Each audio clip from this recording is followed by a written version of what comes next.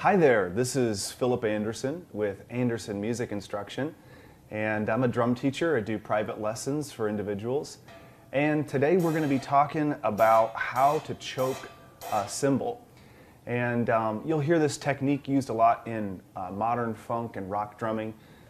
Normally when you hit the cymbal, you're going to let it sustain, but we're going to talk about how to just get that crash sound and then immediately cause it to stop. So I'm excited, it'll be fun.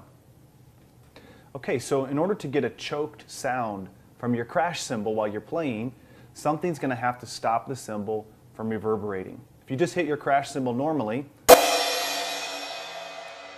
going to continue to sustain for as long as the cymbal has some movement and energy on it. So when you choke the cymbal, you're just going to basically bypass that process and stop it short, kind of like this.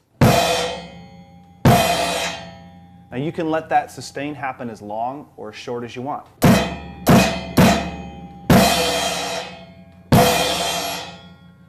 This will give you some new sounds to experiment with in your playing.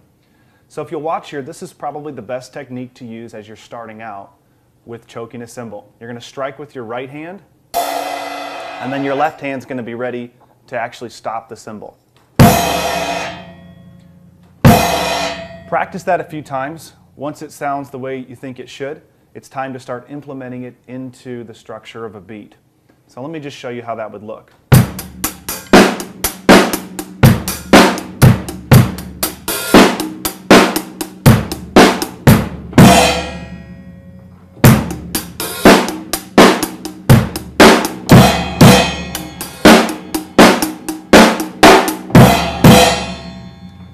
Okay, putting it all together is going to take some practice, but as you persevere with it, you'll be able to get it down.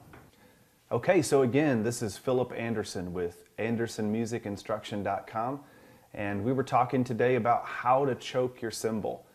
And I know that as you implement that technique, you're going to be able to get the type of sound that you're looking for.